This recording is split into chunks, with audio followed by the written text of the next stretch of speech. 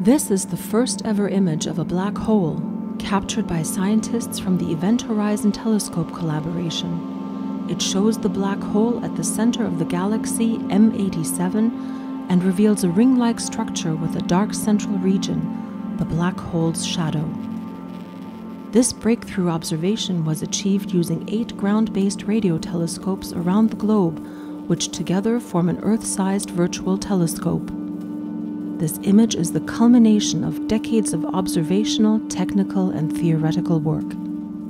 The Event Horizon Telescope is an international collaboration bringing up groups from Europe, the US, and Asia, particularly Taiwan and Japan.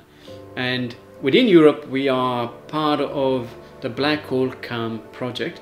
It's an ERC synergy grant funded by the European Research Council, and I partner with Heino Falken in Nijmegen and Michael Kramer in Bonn.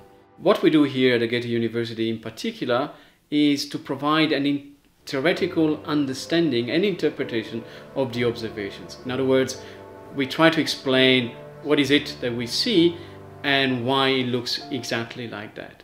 And for doing this, we need to perform simulations on different stages. Particularly, we need to perform simulations on supercomputers that tell us how plasma falls onto a black hole.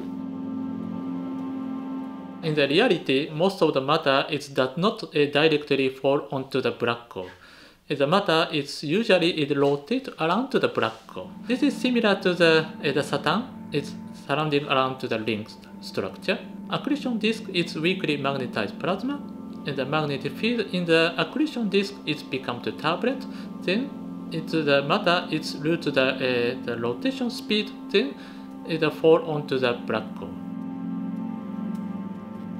So as the magnetized gas is falling onto the black hole, it heats up and therefore generates the light that we then see. Now, from our daily experience, we expect that light travels on straight paths and straight trajectories. We call them rays.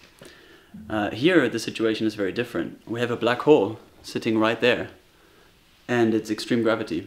It is deflecting and bending the light rays away from the straight paths, and it basically distorts the image by a great amount.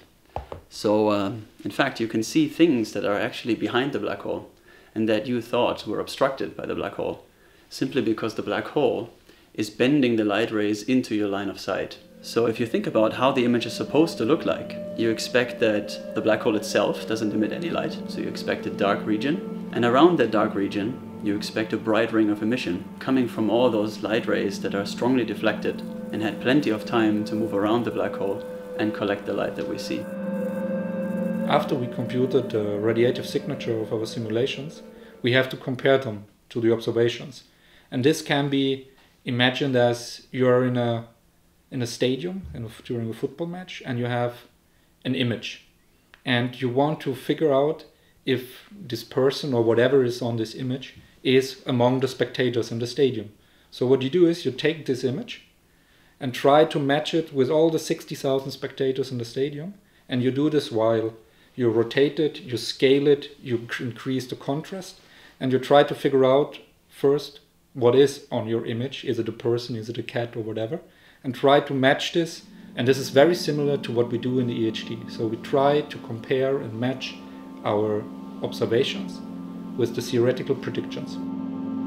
Through the years, people have been proposing also alternative objects that mimic the properties of black holes that are called black hole mimickers.